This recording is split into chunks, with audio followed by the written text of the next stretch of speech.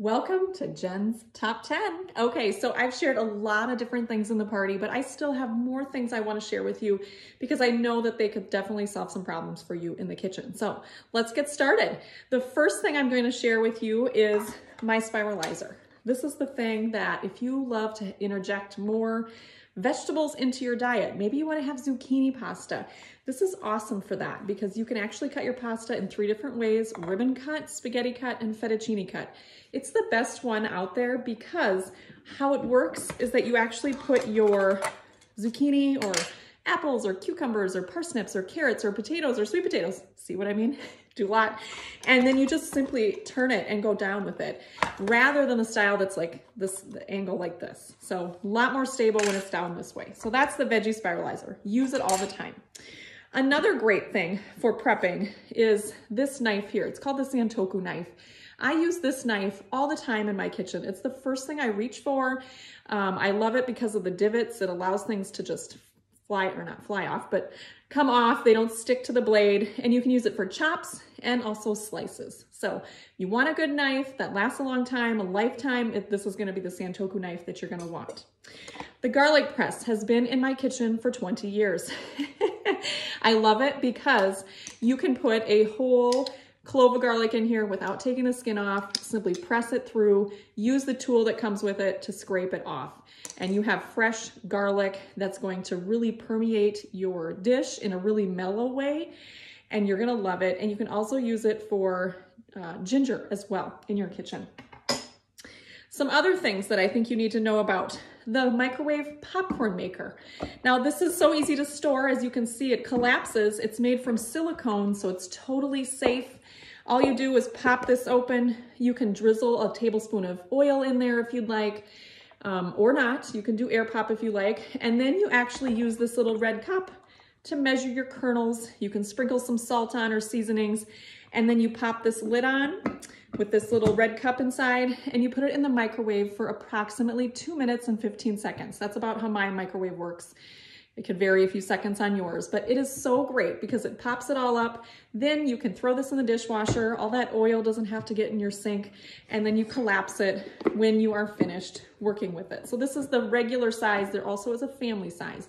The key is you put it on the outside rim of that plate in your microwave so it doesn't get into the center, which causes it not to pop all the way. So you want to get the big rotation. Another thing to make a quick and easy snack: the snack bar maker. You're gonna love this one. You can make your own granola bars in here, and you can either do baked style or unbaked. So you simply mix up your batter of your granola bar, you press it in to these little spots here, and you're gonna find that when you get the set, which I recommend, this comes with it, you can press that right in there so it fits right in there, this little spatula, and then you press that in. If you bake in it, you just pop this in the oven. If you're going to just do an unbaked, you're gonna put the lid on, and then you're gonna pop it in the freezer. It's so easy, so healthy. You're gonna love using this, and it's very easy to clean up. You can put it in the dishwasher as well. Another quick and easy one, the ceramic egg cooker. Love this because you can put your egg in here, up to 4 of them actually.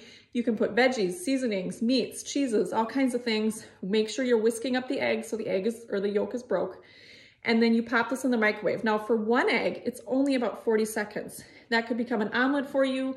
It could go on a little tortilla. It could go on an English muffin, all kinds of things, including oatmeal you can use this for, and even poached eggs. So you have lots of options for that. Another one, I use this all the time, as does my son. He loves to make pasta, and so do I. So this is called the microwave pasta cooker.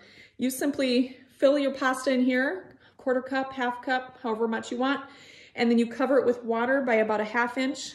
And I like the cozy as well. I strongly recommend getting the cozy. You pop this top on and you put it in the microwave for 8 minutes, and it's gonna be fully cooked. Once you get it out of the microwave, I just fold these 2 sides over, drain it out, and then you can take this top off and stir in cheese or maybe pesto or spaghetti sauce or whatever you like.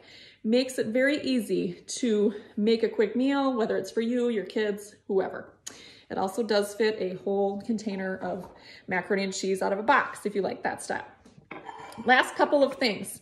The whipped cream maker. If you love those eggs fluffy, if you want to make homemade whipped cream in about 45 seconds using heavy cream and vanilla and powdered sugar, you put all that in here and you just do this little motion, and guess what happens? After 45 seconds, you have homemade whipped cream. It's awesome.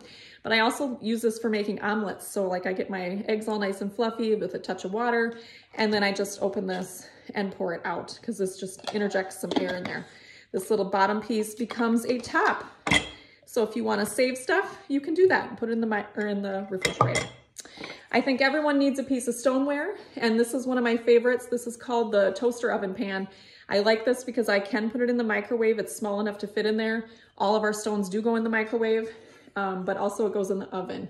So for reheating or just a small amount of things, you can use it for all kinds of different things. You can see that mine is pretty dark, and they all start really blonde colored.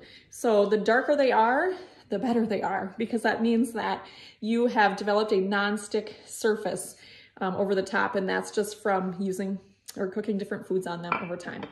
Last but not least, you guys have talked about the mix and chop, otherwise known as the hamburger masher for some people, but it is essential in every kitchen. You have your hamburger cooking and you're just simply going to do this motion, and it's gonna crumble it up so fast and so easy. Taco meat, spaghetti meat, ground sausage, all those different kinds of things. But you need the partner too, and this is called the mix and mash.